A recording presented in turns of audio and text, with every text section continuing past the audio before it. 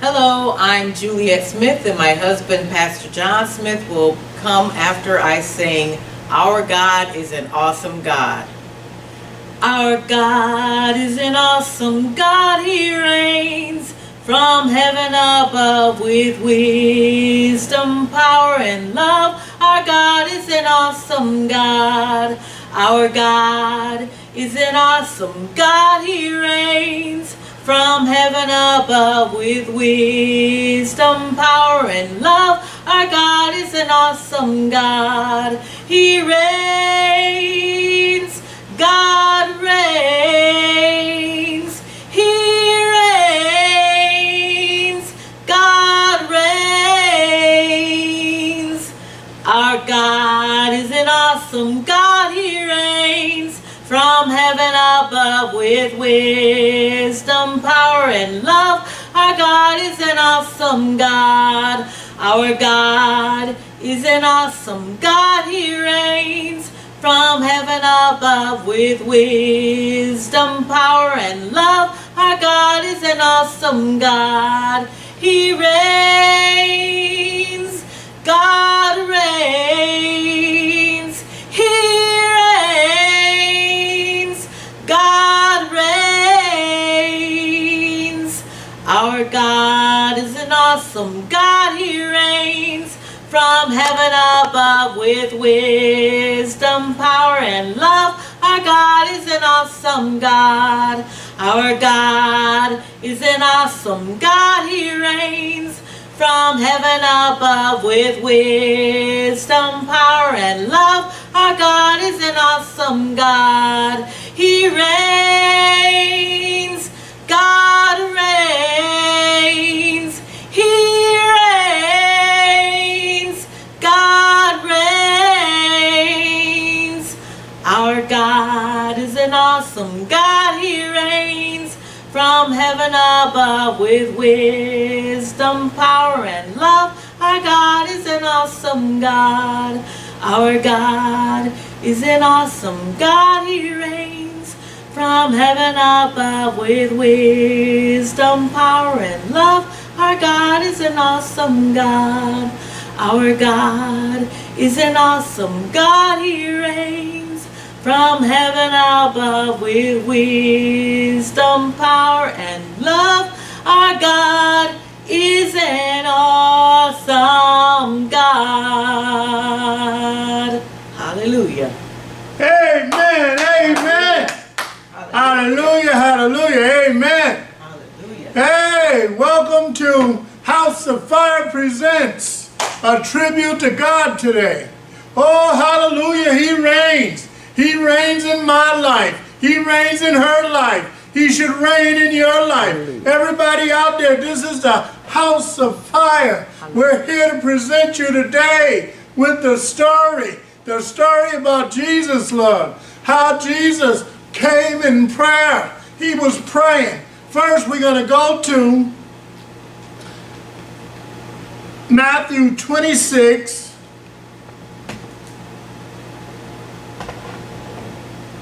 Matthew 26 and verse 36. Then cometh Jesus with them unto a place called Gethsemane, and saith unto his disciples, Sit ye here while I go pray yonder. And he took with him Peter, the two sons of Zebedee, and began to be sorrowful and very heavy. Jesus was sorrowful and very heavy. And then saith he unto them, My soul is exceedingly sorrowful, even unto death. Tarry ye here and watch with me. In other words, he's saying pray with them. As he say, and watch with me. And he went a little further and fell on his face and prayed saying, Oh my Father, if it be possible, let this cup pass from me. Nevertheless, not as I will, but as thy will. And he cometh unto the disciples, and findeth them asleep, and saith unto Peter, What, could ye not watch me 1 hour? Watch and pray that ye enter not into temptation. The spirit indeed is willing, but the flesh is weak. He went away again the second time and prayed, saying, O my Father, if this cup may not pass away from me, except I drink it, thy will be done. And he came and found them asleep again, for their eyes were heavy. And he left them and went away again and prayed the third time, saying the same words. Excuse me.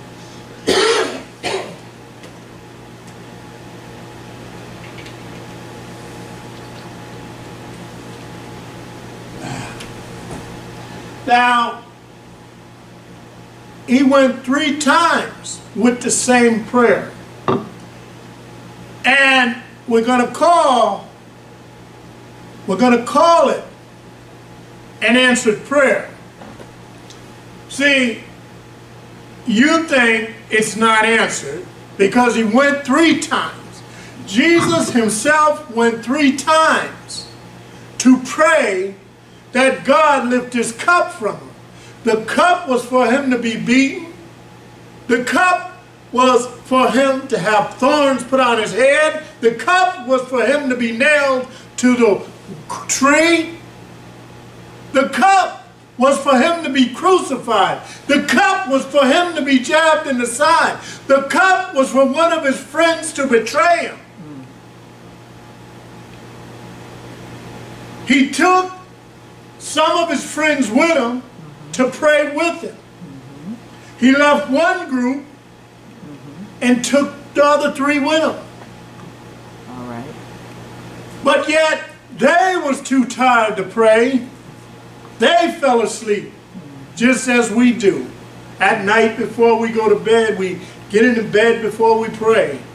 And we fall asleep, or we want to lay in bed and pray. But see, let me tell you about Jesus. Jesus went to the rock. He went up in Gethsemane to the rock. And he leaned against the rock and asked his Father to take this burden away, to take this cup away. Now, there's not many human moments. There's not many human moments that you see Jesus in a weakness. But Jesus already knew that his destiny was fulfilled. He came to earth to die. But let me tell you, ladies and gentlemen, children out there watching this house of fire, that God knows your prayers, he knows your heart, and he knows your mind. Now, if he didn't answer his own son prayer, he didn't answer Jesus' prayer after Jesus prayed for 3 times. And they said he prayed so hard that the sweat came off like blood. It wasn't blood, it was just beads of sweat.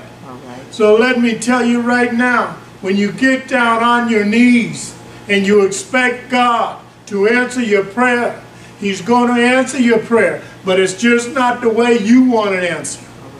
The Bible says that Jesus went back a 2nd and 3rd time. How many times do you go back to get your prayers answered? How many times do you pray about the same thing over and over? You don't need to pray about it over and over. Just ask God. But sometimes they tell me that when you ask God and he don't answer right away, that you have to go back again. But I said you don't have to keep going back, because God heard your prayer. Although God heard what Jesus asked him to do, he sent his son down there on his assignment.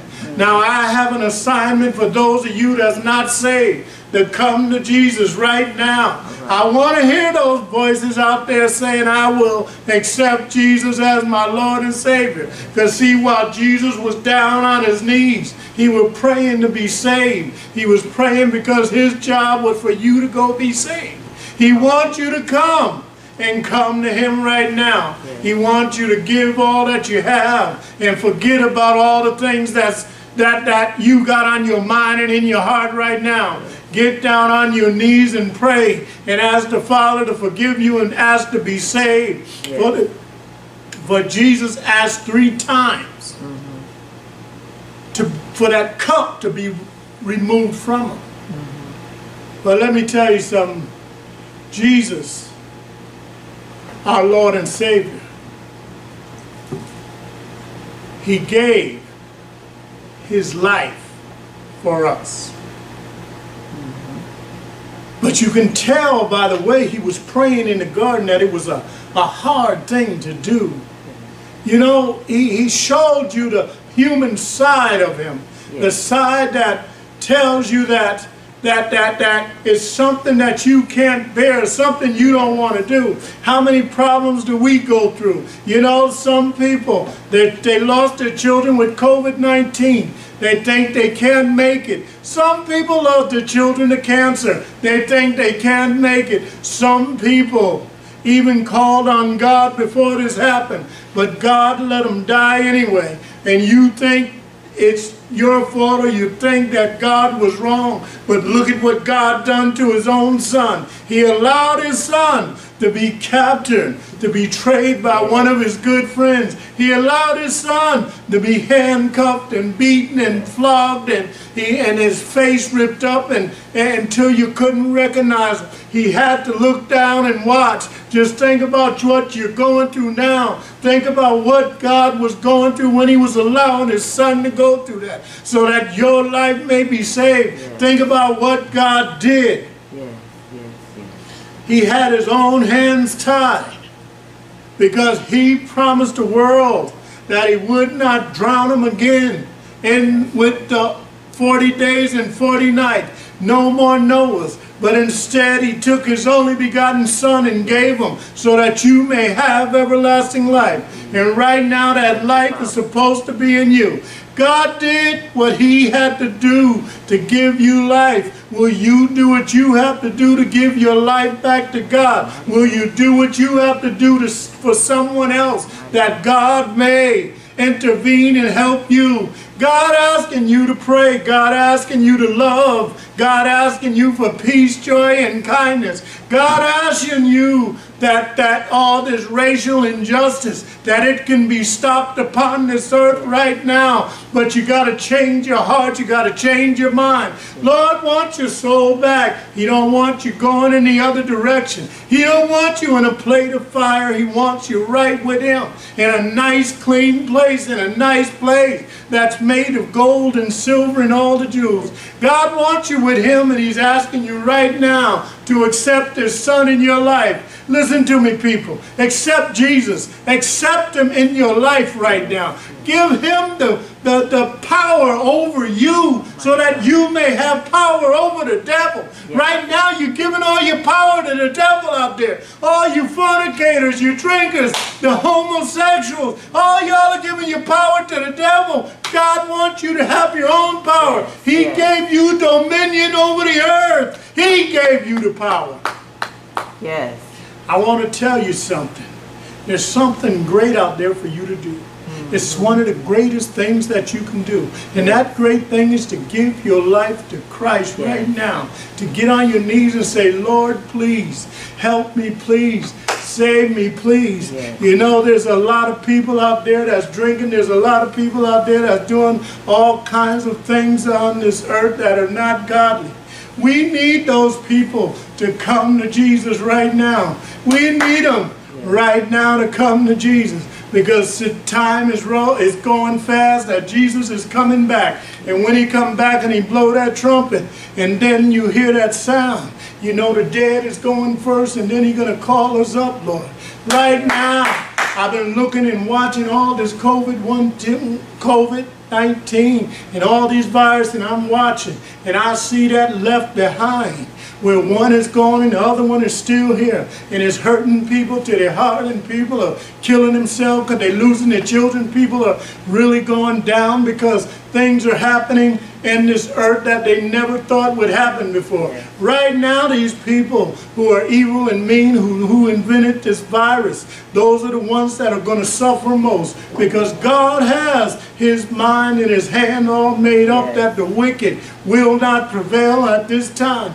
All of those that have not given their life to Christ, have not changed their wicked ways. Trust God right now. Trust Jesus right now. Feel the fire of the Holy Spirit right now in your soul. If your soul is burning, get on your knees right now and give yourself to Jesus. Let me tell you about you, you backbiter, you people who went back out into the world. Let me tell you what you got to do. You got to ask God for forgiveness and move on with your life. You got to ask God for strength. You got to ask God for the power to get back out there and live your life fully and holy. Yes. God is a man of that do not lie. He gave you promises. Yes, yes. Hallelujah. Let me tell you something. I'm just John. My wife is just Juliet. And you know what God told Moses? Moses was talking about, who shall I say come? God told Moses that he was nobody, but God said, I am that I am. And God told us that he is that he is. All right. We're not nobody. I'm on here because I have a fire burning into me to reach for souls to be saved, to take them to the Lord in prayer. Yes.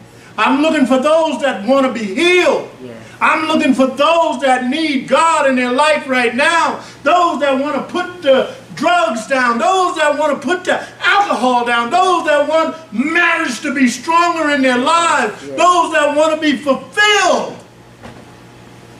Oh, hallelujah. Give God the glory. Give God the glory. Give God the glory. Oh, hallelujah. Praise the Lord. Give God the glory and give him the thanks that he can save you. Give God the thanks. Turn your hearts to God. Turn your minds to God. Turn your souls over to God. Give God the glory. Give God the glory. Hallelujah. Hallelujah. What have I got to shout about? Because at one time I was a sinner down in the miry muck. I used to do drugs. I used to drink. I was a sinner. I used to be a liar. I used to be a thief. But I don't know, but right now I do know this while I'm here in the fire, that I feel good. I know that I'm not a liar and I'm not a thief anymore. I know I'm not an alcoholic. I know I'm not a drug addict. But let me tell you what I am. I'm a child of God, and that's what I'm calling you to be. A child of God coming to the kingdom. And while this fire is going on right here, you can be healed in the name of Jesus. Let your fire be filled in your soul so that you can be healed. Yes, yes, yes. Give God the glory. Yes, Father. Give God the glory. I'll give God the glory. There was a young man who used to live confused, who didn't have a direction. He turned to alcohol and drugs because he didn't know which way to turn. Let me tell you about this young man. As he was growing up, he used to go through this, he'd go through this time period where he was depressed, where he didn't understand why he was taken from his mother, why his sister was taken from him. Let me tell you about this young man who grew up thinking that nobody loved him, nobody cared for him. He didn't even think that God cared for him. But God showed him that God loved him because God put him in a family that took care of him, that treated him just like the rest. Nobody knew the difference, that we wasn't brothers and sisters. But let me tell you what God will do for you. God will engraft you into this family, and all of us together will be brothers and sisters, and all of us together will have the blood of Jesus. And that's the only blood that we need, whether we're black, white,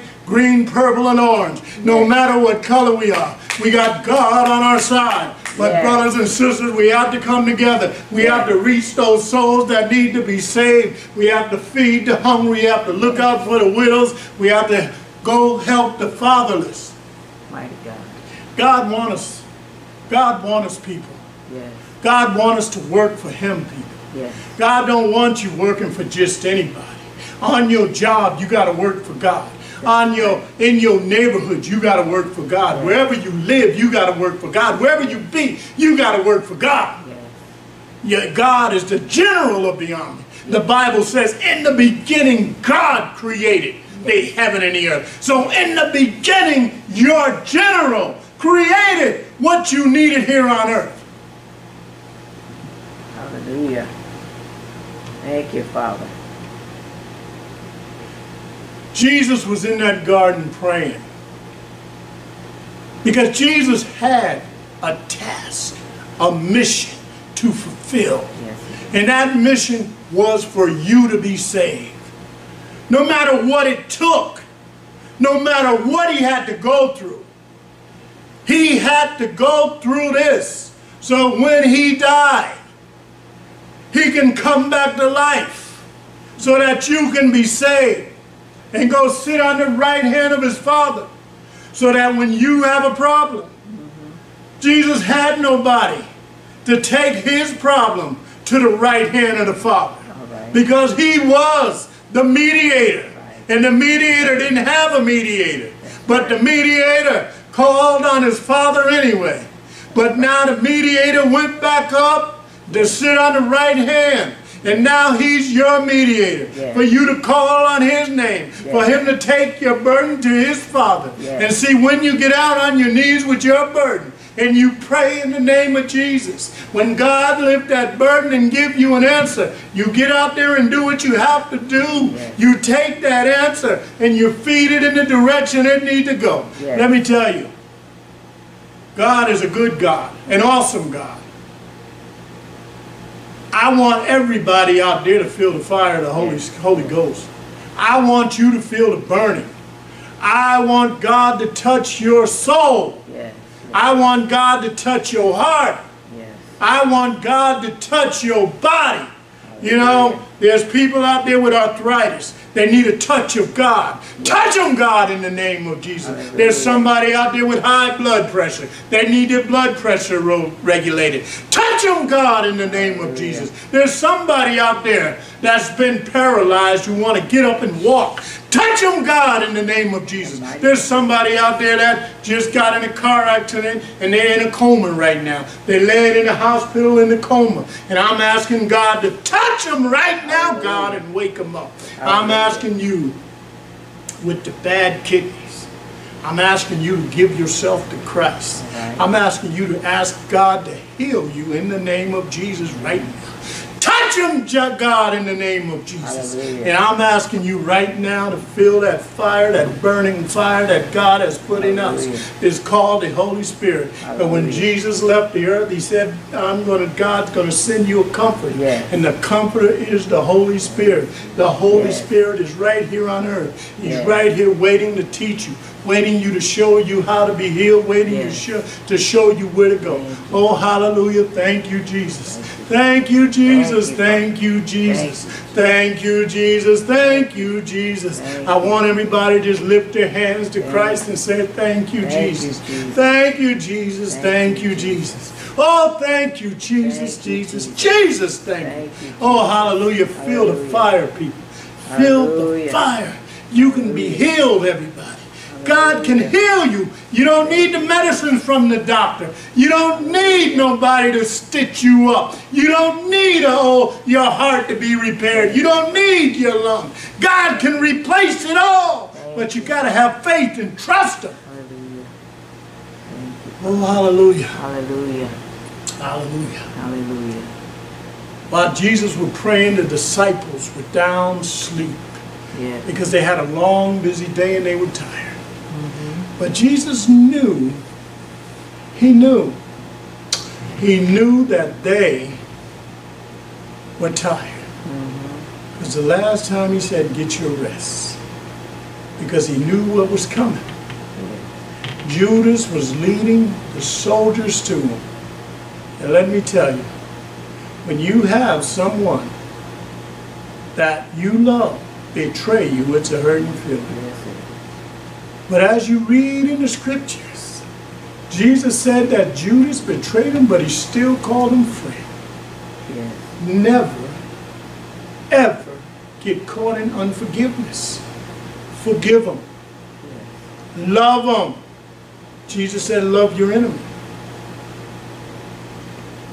Give God that glory and that praise. God said, vengeance is mine. All right. It belonged to God, not you. Yes. Give your life to Christ. Get healed, be saved. God bless. God loves you. See you at another time. Amen.